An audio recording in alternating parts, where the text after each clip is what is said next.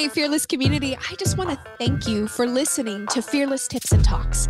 I am passionate about helping people overcome fear and anxiety, so much so that I wrote a book about overcoming severe panic and anxiety disorder called Nervous Breakthrough.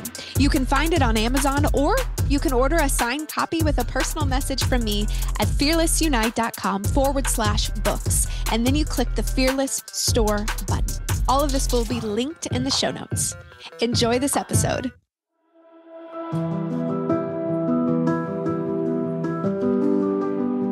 Welcome to Resilience in the Pews, a pivotal podcast series that dives deep into the intersection of faith, mental health, and the challenges faced within the sacred walls of our churches. Well, hello, Fearless family. We are in the Resilience in the Pews podcast series, and today's episode is called God is Good. I hope you're ready to laugh and maybe cry, even some happy tears, because that's exactly what happened when I read my guest today's book, Life is Good.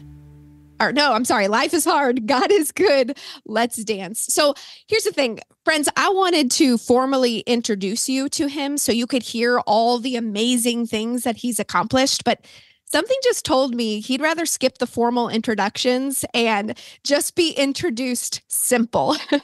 So I looked at his Instagram bio and it reads, I write books, I work for Cure, and I do radio. So Brant, Hanson, welcome to the Fearless Tips and Talks podcast. I am honored to be here. I appreciate what you do. Thanks, Brant. Okay, so we met through our mutual friend, Lance Ford. And friends, I do encourage you to go back and listen to Talk 29 with Lance. It was a very powerful interview. But okay, so your book here, Life is Hard, God is Good, Let's Dance. It's really coming at the perfect time in this series. And mainly it's because these topics are heavy. The stuff that these people have been through is just really hard, right? And so as I was reading your book, I laughed and I cried and I literally wanted to jump for joy because so many of the stories that you share throughout this book are just so beautiful, so beautiful. And so as I was reflecting back on all the chapters, I just see this common theme that keeps coming up. Keep it simple. Keep it fun. And a walk with Jesus doesn't have to be so suffocating and religious. And so something that is totally not suffocating in the way that you do things is you draw these doodles, right? You have these doodles inside of your book. And I got the best laugh out of this one doodle. It was towards the end of the book. And it was this woman sitting in the pews, and she was contemplating on if she should tithe her Kohl's cash, And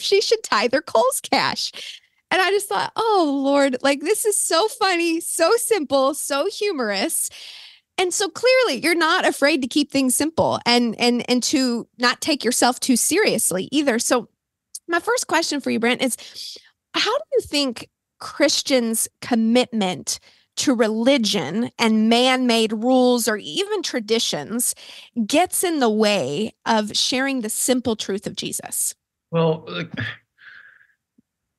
we love complexifying things, I think. I think because it's like this, when I want to write a book, sometimes I'll start collecting books about writing books, and then I'll read them because you feel like you're doing something by studying the thing. Yeah. You're not actually doing the thing. The thing in this case is we're supposed to follow Jesus, do the things he told us to do. Okay.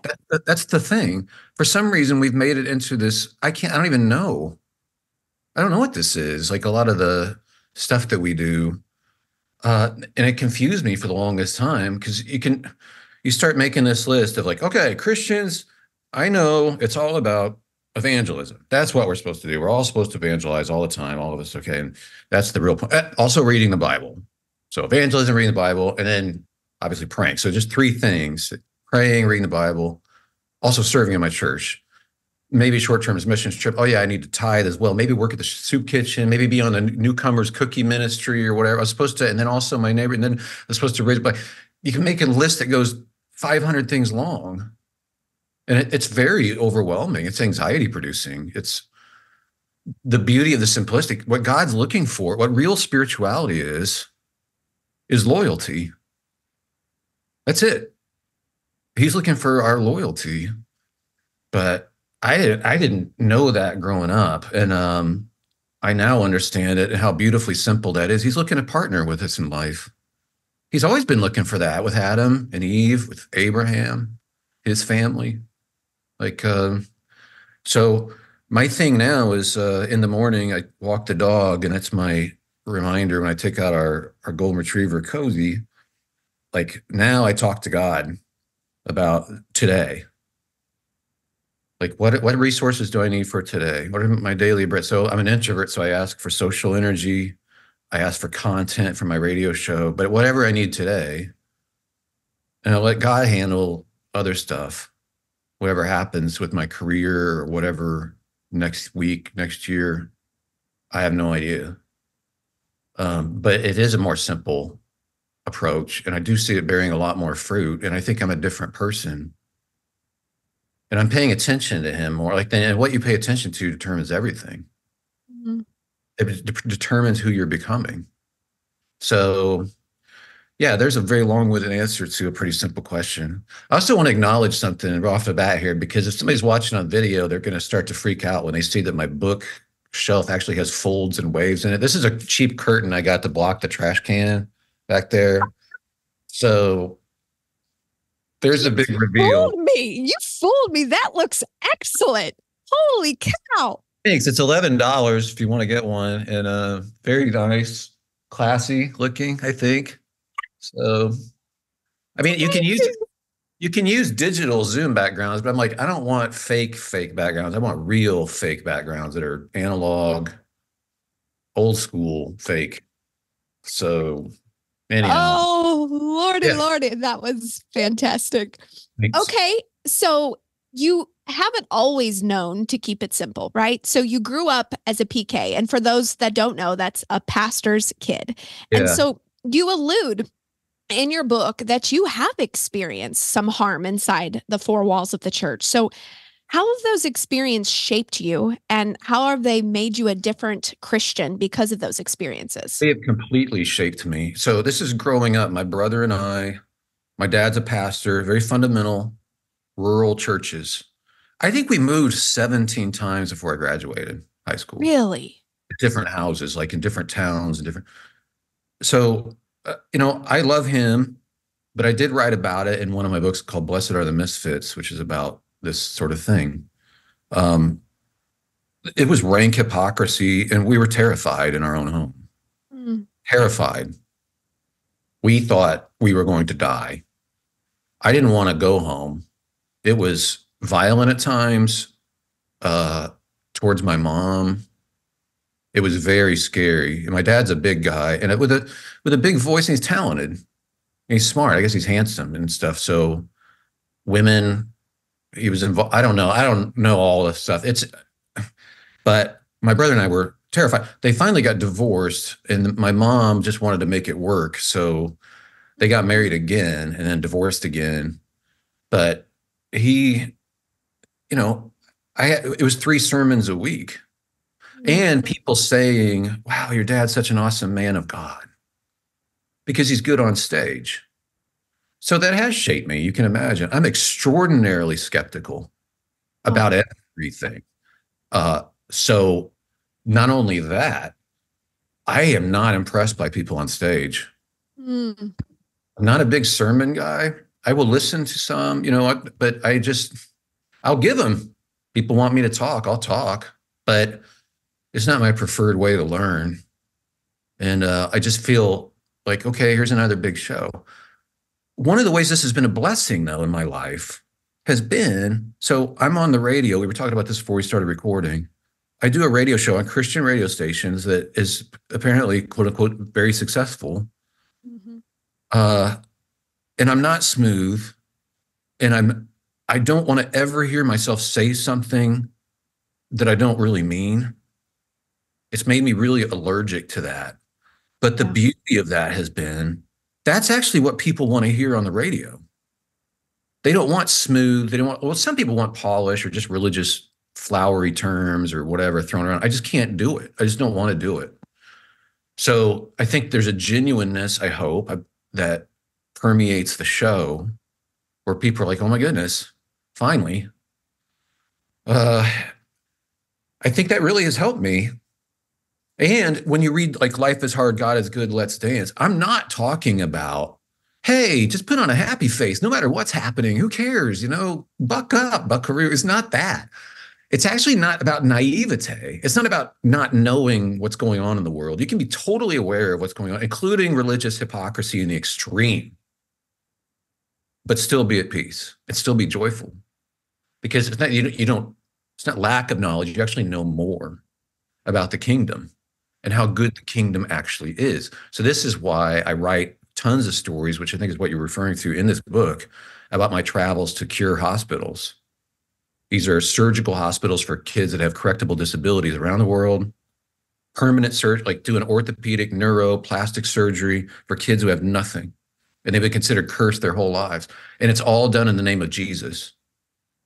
Well, I vibe with that, and then like seeing surgeons and the techs and nurses praying over the kids when they're on the tables and seeing kids being able to run and jump for the first time in their lives and seeing people pay for that because they're believers in Jesus. They're like, hey, let's heal the sick and proclaim the kingdom. Yeah. Okay. It's so refreshing to me. It's like, this looks like Jesus to me. Yeah. And it's so beautiful that I want to say to people, and it's impossible, so I try to tell the stories, but like, if you're down about American Christian expression, which I get, or the goofy industries that we make out of Jesus' name, I'd love for you to see one of these hospitals. This is still the work of the church. And in fact, the hospitals are 98% staffed by locals, not Westerners. We've trained all the neurosurgeons in our Uganda hospital are Ugandans. We've trained them. They're the only neurosurgeons like in that area of Africa, but they're all believers. And same thing with Kenya. No, there are no Westerners on that giant staff at our Kenya hospital. It's all Kenyans. They're believers too. Like if you're going to say, well, Christians are this way or that, you're talking about my brothers and sisters in these hospitals too. I don't think so. You're just paying attention to pop American stuff. I get it. I lived through it. I still see it. We're a swim in it, but a swim isn't even a word, but you know what I mean? And I think that's cool. And I think it should catch on. We're a swim. We're totally a swim in this, but this isn't the whole world. This isn't the kingdom. And if you see the kingdom, people actually doing the Jesus stuff, it's like an advanced trailer of heaven. See people healed, and then they're told they're cursed their entire lives because they have some kind of disability, that they've done something wrong, or the moms are blamed.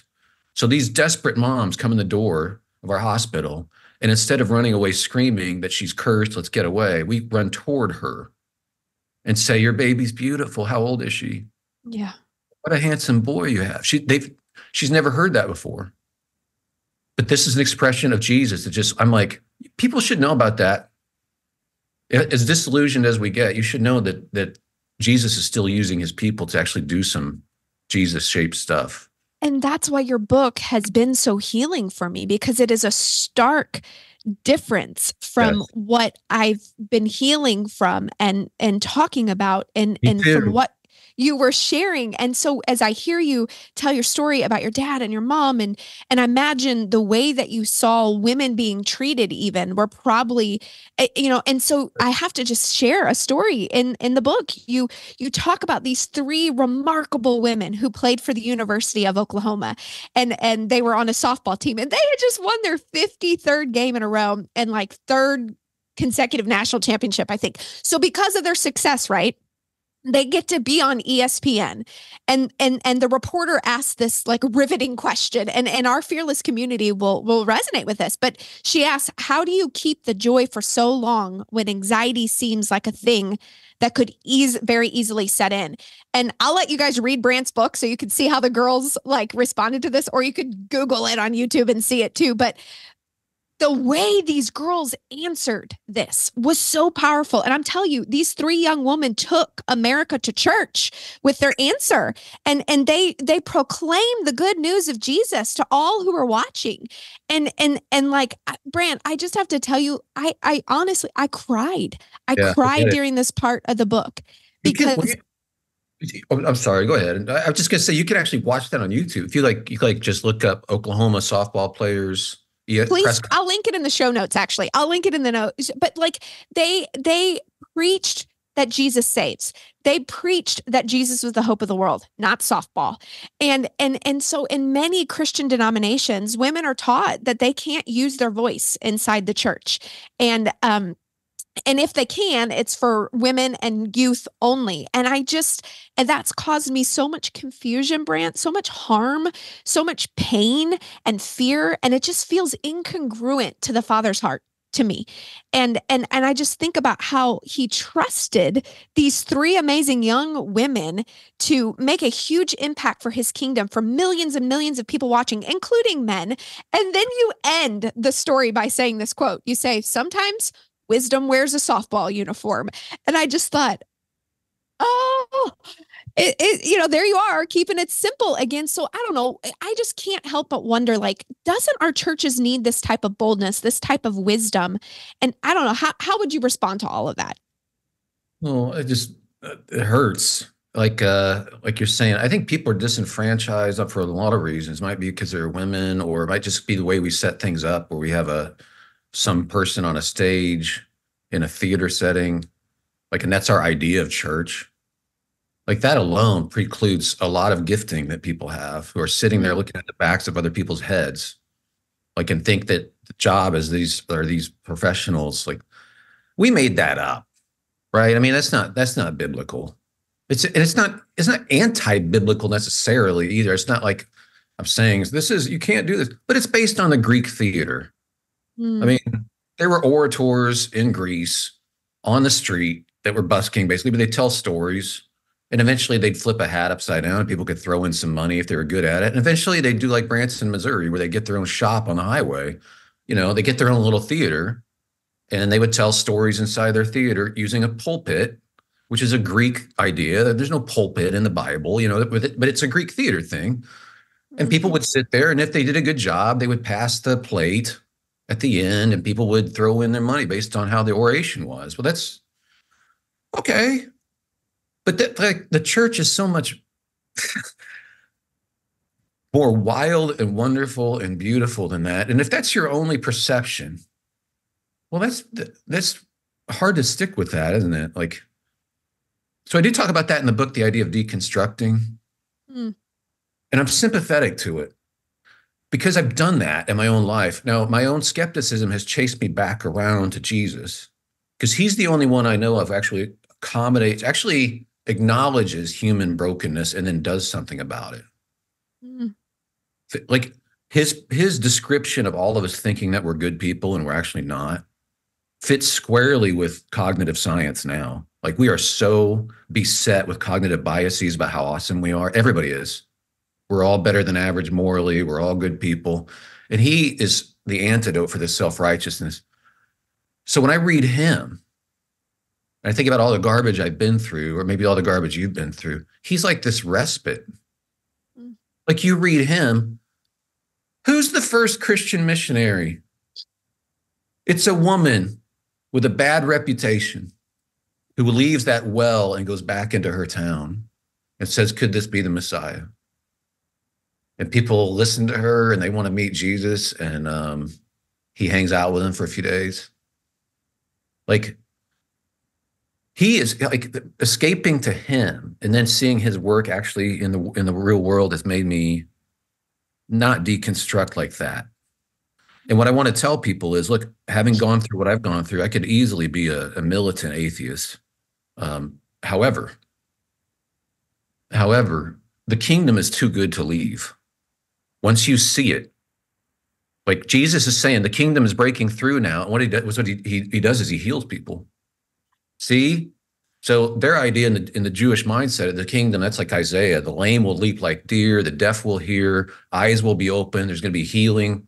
And he's like, look, it's breaking through now, heals. 75, 78% of his miracles are healing miracles. It's not random. He's showing the kingdom is breaking through now. It's an advanced trailer of heaven. So when we heal, this is what I get to see at these hospitals, why I tell these stories. Like, we're participating in that kingdom breaking through. It's so beautiful. I'm not leaving that. Yeah. When these people write their manifestos of, I'm leaving the faith, I was a big star and I was a big preacher or artist or whatever. I'm like, it's weird because I'll read those manifestos on Instagram or whatever. They don't mention Jesus. Huh. They don't mention the kingdom, which is Jesus' favorite topic. And I'm like, why were you in this? I don't mean that as a put down. It's literally, if it's for the Christian movies and stuff, that's not good enough. I mean, the t-shirts, what do you, I'm in this for Jesus and I'm in this for the kingdom. But if it's not for that, I'd leave too. But he's too good. I don't want to abandon this. Now that I've seen how he actually operates and how his way of life is so genius to help us be healthier and flourish. Like, no, I'm not leaving this. And I'm not going to allow hypocrites in my life. I'm not going to give them the power to stop me from the best relationship of my entire life. The one actual source of peace in the world. I'm not going to allow them to stop me from having that conversation with God every morning and trusting in him and having peace, a sense of well-being regardless of circumstances. So yeah, that's my little riff. Sorry if I got carried away there, but I really want people to hear that stuff because a lot of people don't think about it. I wonder, as you were deconstructing, it sounds like I've got to read some more books from you too, that I'm going to need to link in the show notes for other people. But I can't help but wonder how the cure came into your life and how that actually brought a cure to you on just sort of reconnecting you to the heart of the kingdom. Is that a fair statement? I think it is. I've even said that, like, I need this to be what it is. And like I've told people within the network that, like, if this is a fake thing, if this is just a money operation, another cult of personality or blah, blah, blah, that's going to be, I'll be crestfallen. I'll be struck in the heart. And I feel like I know it backward and forward, having visited all these hospitals and been a part of the organization for long enough, that my wife and I give more than we ever thought. We just funnel all our money, not all of it, but a lot. Like, I totally believe in it. It's a bargain. It's like $1,000 to pay for a kid's surgery. That's unheard of. I wish I could have put this in the book just last week. I wanted to tell you this because this is so sweet. There's a girl in Zambia named Siba Genie, and she's like 15, and she's had bilateral cleft palate her entire life, like, and cleft lip. So you'll just see, if you see her photo, she's got like a tooth sticking out directly under her nose, like sticking directly out of her face. She's been considered a monster and a freak her entire life. Not only that, her name means I never saw my father. He died before she was born. And her mom passed away when she was 3. So here's a girl that has lived as an orphan and just a rejected, isolated person. Her entire life has been defined by this. So she's in her town. This is very recently. It's not the capital of Lusaka. I can't remember what the name of the town is. The presidential motorcade, the president of Zambia was passing through the town, and the whole town gathered along the street. And she's in the mix with everybody else pressed against the street, and they're watching this big thing with motorcycles going by and then the limos and stuff. And one of the limos pulls over because a guy had seen her, and he's with the government, but he said, I know of a hospital, and he told her sister about this as well as her, where I think they can heal you. So he made the plans to get her to the hospital. She just had her surgery. Dr. Meredith did the surgery, our plastic surgeon, who's a brilliant surgeon and a mom. She did this reconstructive surgery. I saw the after photo. She's beautiful. She is. And her name meant I never saw my father. And it's like, somehow your heavenly Father saw you. Like he's the God who sees you. Like Hagar says about like Hagar, this forgotten woman. Mm.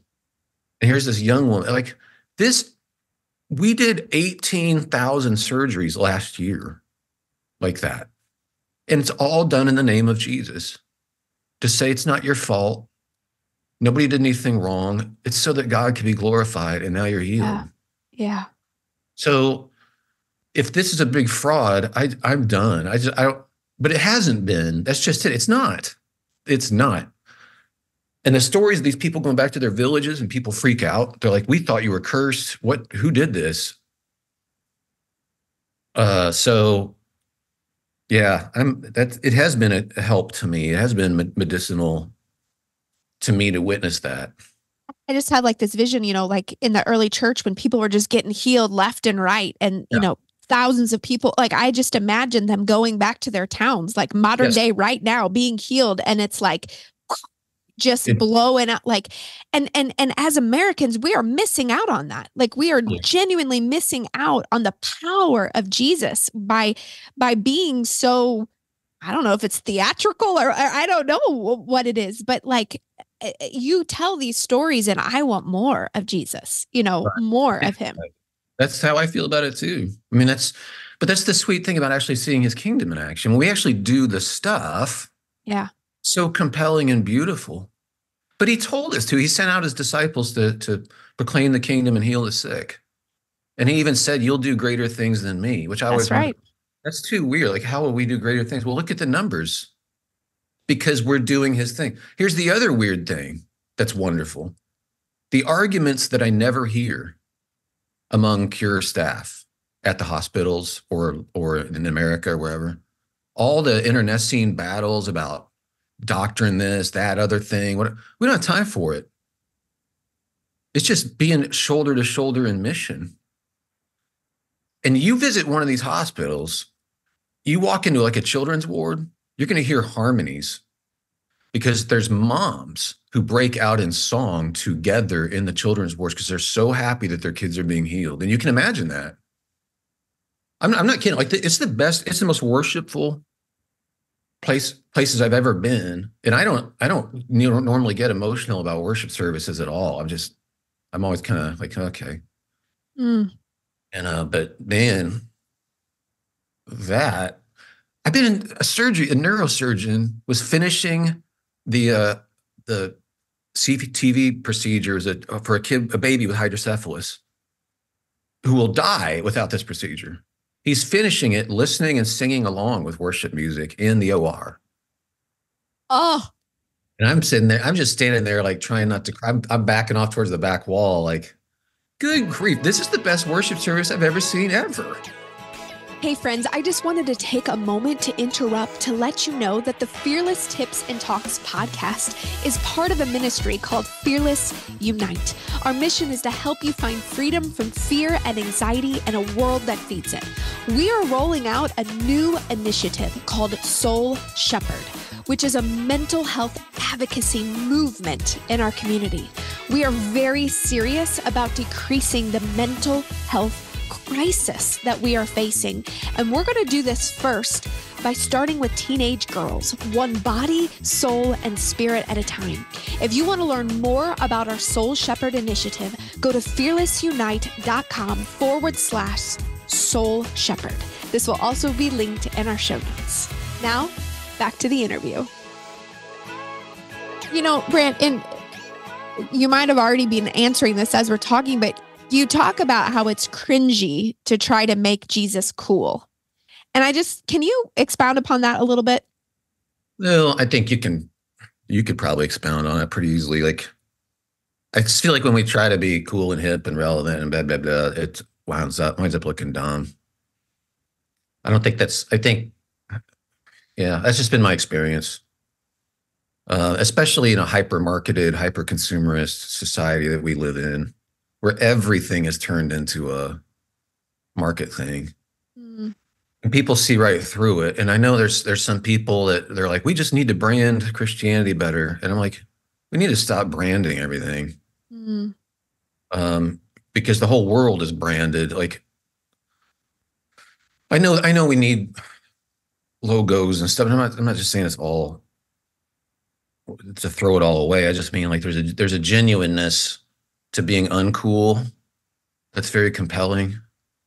I even tell the story being in the Niger hospital on Thursdays. We have a dance party, and it's the kids that are in different levels of healing, right? So you might have 16-year-old girls and 8-year-old boys and 3-year-olds, wheelchairs or canes, or maybe they can dance, or maybe you have to hold them. But they turn up the dance music. It's a blast. It's so much fun because A, it's a picture of the kingdom, right? Because you got sometimes the doctors are in there, like everybody's dancing. But B, nobody's trying to be cool. Mm. There's nothing like a party where nobody's trying to be cool. I feel like Oh, I feel like it's really compelling, right? When everybody stops trying to yes. be cool, now we're having fun. Now we're talking. So the sooner we can get to that, the better. I But feel you know like. what else I hear and I see and I have vision of while you're speaking this is the doctors are partying with the patients. Yeah. And there's no hierarchy. Like No. everybody is just like the body together working and no part is it sounds like the nurse is just as important as the doctor or the worship lady. You know what I'm saying? Like it sounds Oh, like you no, guys no. all are just So think about how remarkable this is. So at lunch, for instance, well, these people have come from hundreds of miles away sometimes. They have no money. They mm, spent their life savings or whatever pennies they have to get there on a one-way trip on a bus or something, or they walked to get their kids. I mean, if you're a mom, you're that desperate to find healing for your kid, right? absolutely. They have nowhere to go. So we have hostels now at the hospital and at the hospitals, and they're also able to like eat. We serve them food and everything, which is not what they're used to.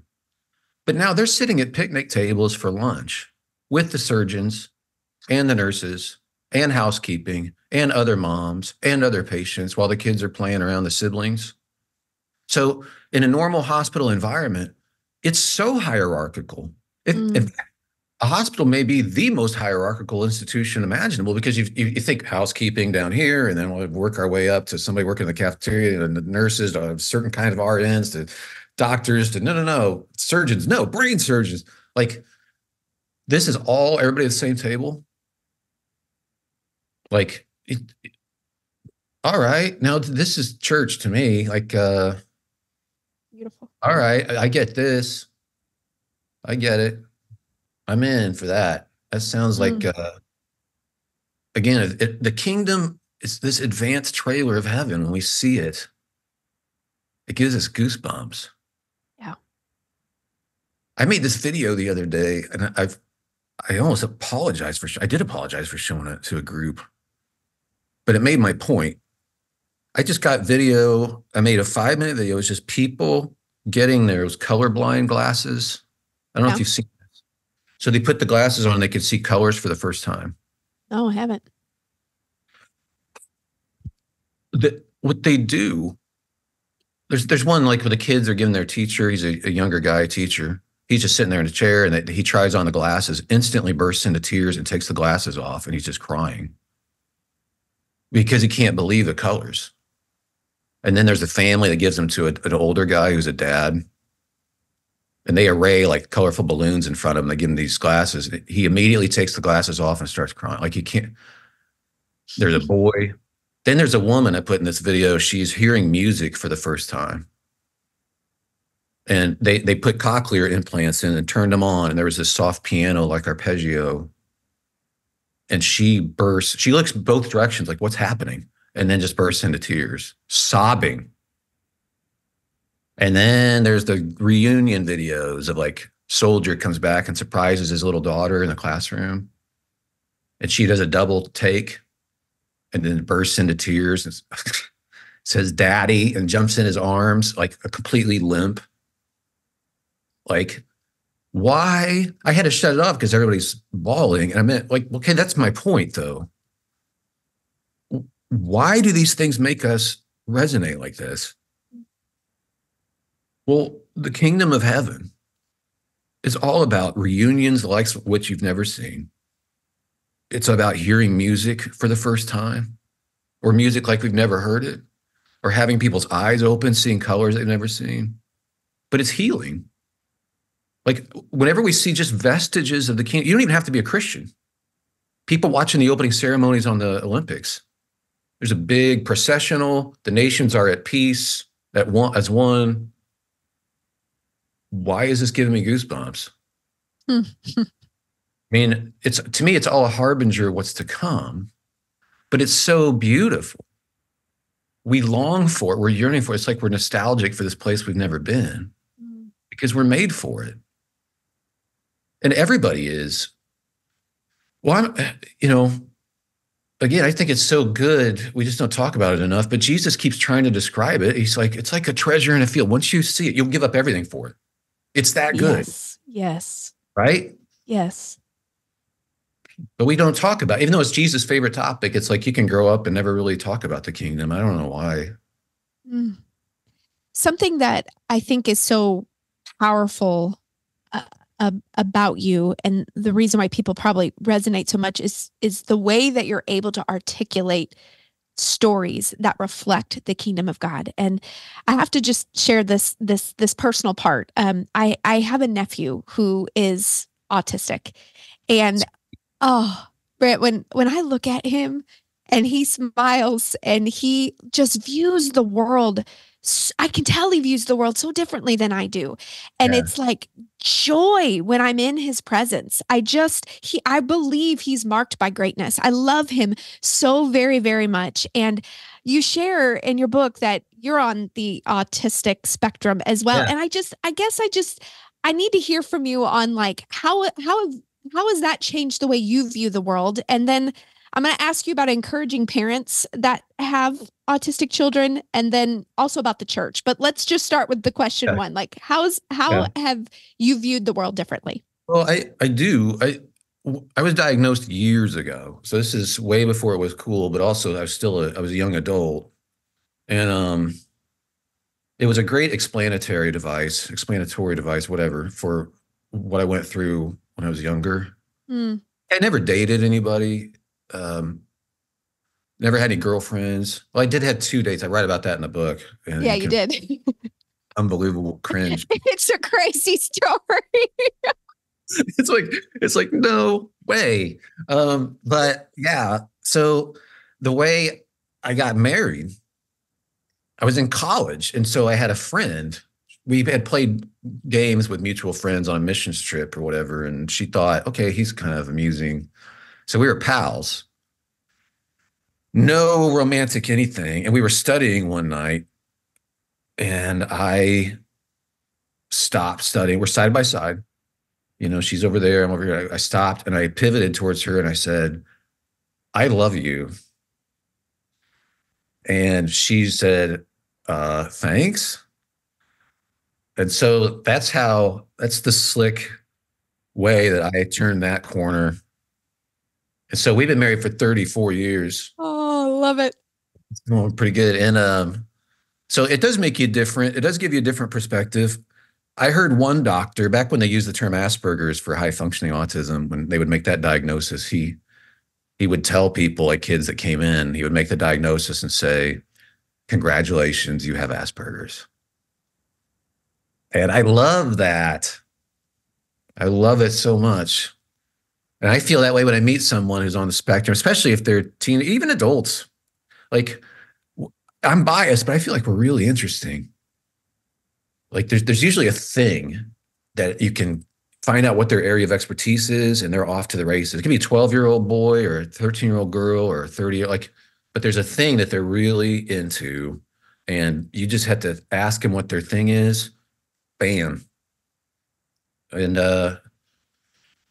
so yeah, I hope that's encouraging to parents too, because uh, it does get better over time. You start to pick up how to okay, I have to make eye contact here, and I have to shake hands here in this way, and I need to lighten my visage or something, or not be so blunt all the time. Um, and yeah, and then it just does get better. I think the hardest times usually as a teenager and then young adult. What about for churches? For churches that are trying to embrace people and families that have autistic family Yeah. members? Two things. And I don't want to forget to talk about the emotional quotient, if you can remind me. The emotional what? Quotient, like that's just our emotions and how we relate faith wise, people on the Okay. spectrum. Okay. So don't let me forget. But as far as churches go, if I was an enterprising church, meaning I cared deeply about the community, I would offer gatherings for people on the spectrum so fast, especially like middle school kids. Just say we're starting a middle school kids on the spectrum group. Wow. And or high school, you could do high school later or young adults. When we lived near Sacramento, there was a lady, it wasn't a Christian group, but she just wanted to help her son. He was like 20. He's like, we're going to do a get together at the park for people on the spectrum. And we Mm. saw an ad for it. We showed up because our son was in that pocket. He was a little younger than that and on the spectrum. We showed up. It was jammed with Wow. all of these people, all of us, including me, like a little bit socially awkward, but we all know it. And it made it really fun. And pretty soon I was walking around hearing these conversations. One was a detailed, passionate conversation about the paint on the Hindenburg. There I'm you have like, it.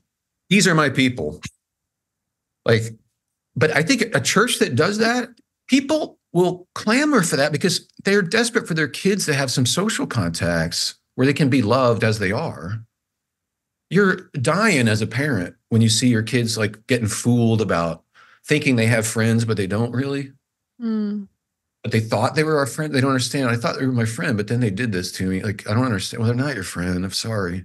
Like, that's what you have to deal with. Like, but to have a place they can go. People who aren't believers will bring their kids just Wow. because you're meeting that need. I don't understand why we wouldn't be the first in line to host these sorts of things and do that. And if it's a matter of learning, we'll learn on the fly. Like, make it an Mm. experiment. Try it for a few months, and love these kids. Here's the other thing I would say about church. A big reason a lot of people on the spectrum abandon faith or they're not attracted to it. And that's a lot, I think. A lot of them are highly intelligent, Okay. also ask tough questions, and don't relate as emotionally like other people do. Well, churches, I think, are very heavy on emotion, like creating this emotional thing Mm. and equating that with spirituality. So you're made to feel, and I was made to feel like if you don't feel God in this place, we can just feel God as I can't. I can't. I don't. I'm sorry. So I literally thought, what's the matter with me? Wow. Am I such a sinner that God has? I went through this in college. Like, am I such a failure? Because I know I'm a sinner. I'm aware of what I do and think, but other people have these amazing experiences and I don't. So either God's a lie or he's moved away from me because he's disgusted or there's something just wrong with me. And the truth is, emotions are not spirituality. We keep trying to create emotions. Emotions fine for what they are. Spirituality is loyalty. That's it. So if you don't feel God around, but you still talk to him, now we're talking. Like I'm not getting the emotional reward, but I still invest myself with God. Well, that's called love. I'm not getting an emotional payoff, but I still keep showing up. I try to learn to love my enemies. I try to learn to forgive people. That is loyalty, and that's hesed in the Hebrew, and it's in there like 270 times in the Old Testament and New Testament in the Greek version of it. Most of the time it's God's loyalty to us, but often it's about our relationship to him. Well, if we would explain that to people, a lot of people are analytical, women and men both are not so given to emotion, but definitely people on the spectrum. This is not about whether you feel God around. Your feelings don't dictate God's existence. Like your feelings can change based on whether you got a nap or whether your team just got robbed by the refs yesterday or like whether you ate a dilly bar, 10 minutes ago. Like that does not determine God's presence. Wow. So I keep telling people, look at what David does in Psalms, for instance, or in Lamentations with Jeremiah. They talk to themselves and say, why is my soul so downcast? Put your trust in God. Mm. So you remind yourself of what's true, even if you're depressed, even if you remind yourself of what's true, and you can have this sense of well-being regardless of circumstances, even while depressed. There's a sense of well-being. I know this from experience. Even if you're grieving, you can have a deep sense of well-being somehow that transcends everything. I'm curious if you, and it's okay if you don't, but do you have a moment where you remember that it wasn't about emotion and it was about loyalty? Was there a specific thing that God did in your heart where you were like, whoa, this is making sense for me now? I've had weird experiences that are so weird, I almost don't want to say it. And it's funny though. I did write about this I wrote a book called The Men We Need, and I was talking about praying.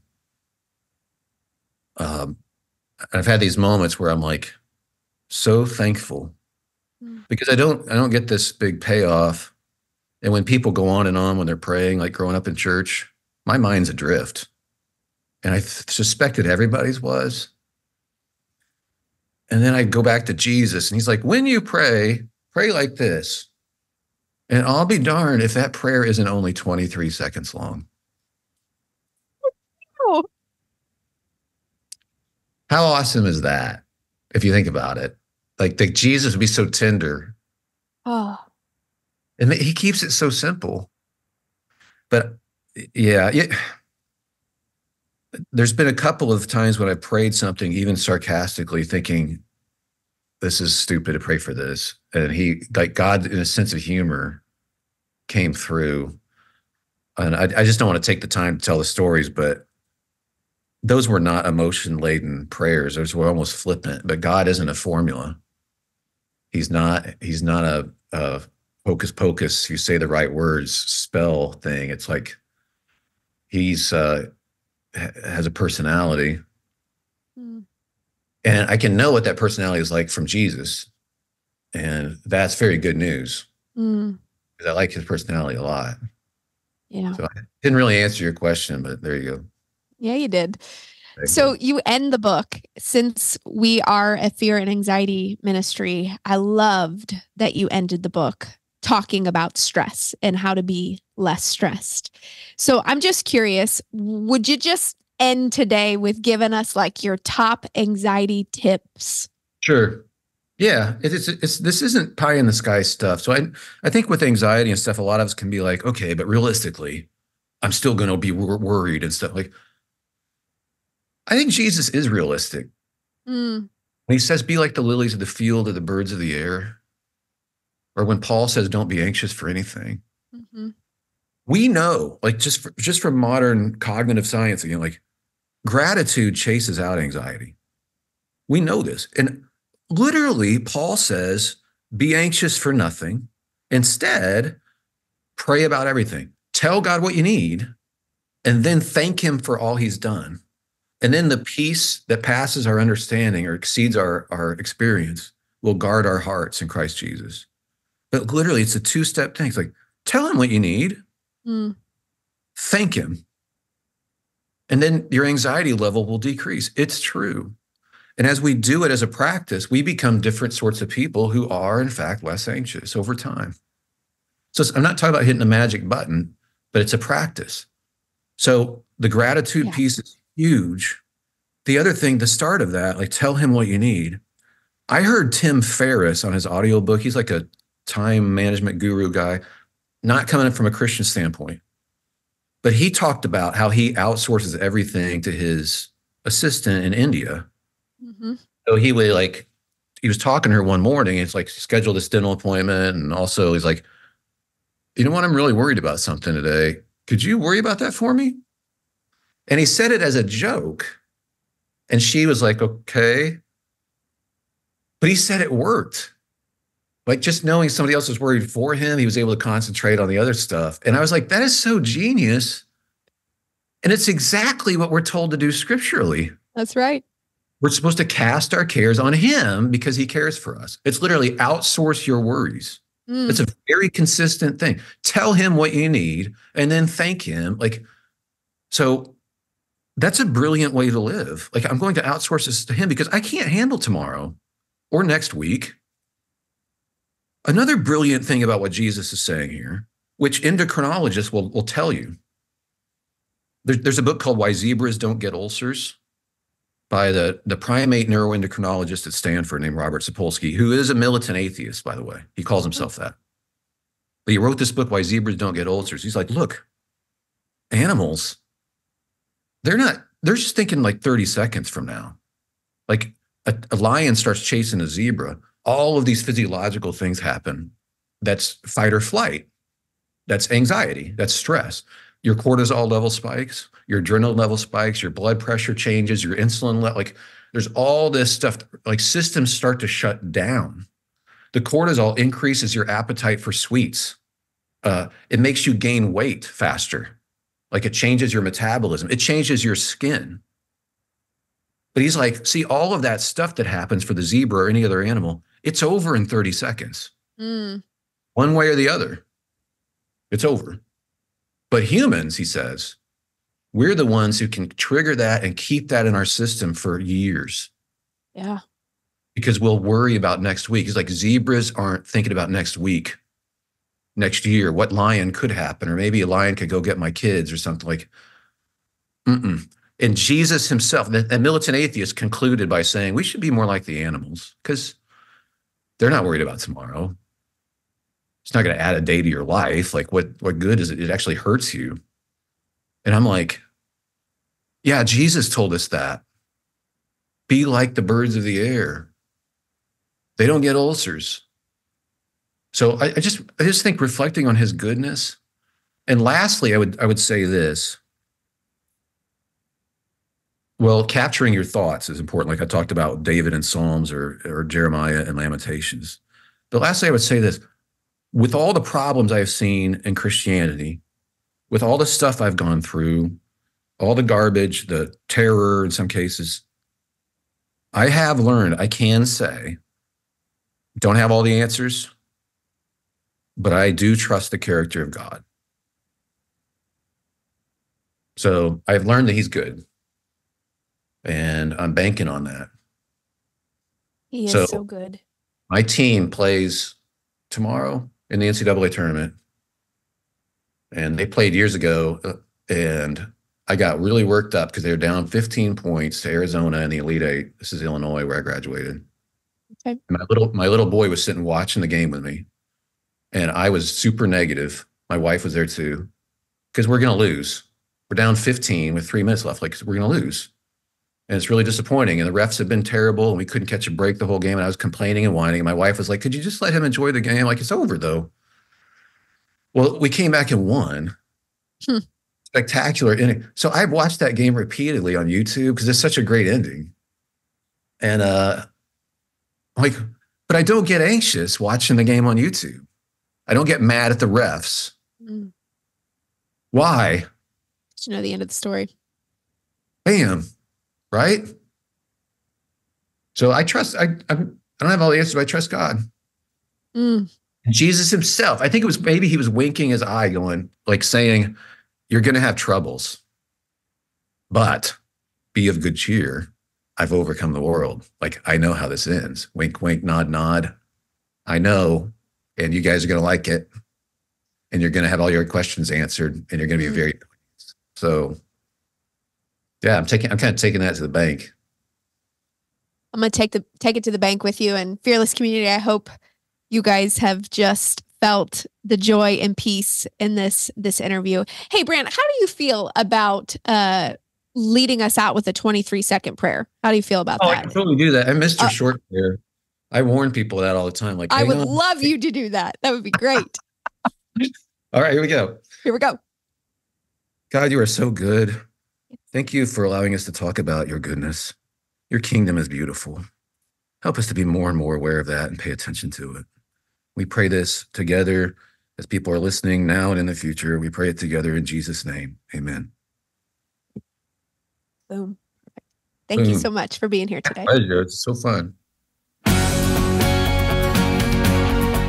If you found this to be helpful, will you help us get the word out about this podcast? I would be so honored if you would share it with your loved ones, rate it, review it, and also be sure to subscribe. And lastly, and I really mean this, we want to hear from you. If you have suggestions or ideas on something that I should cover or a tip that you'd really like help on, please send us an email, podcast@fearlessunite.com. Again, that's podcast@fearlessunite.com. Thank you so much for listening.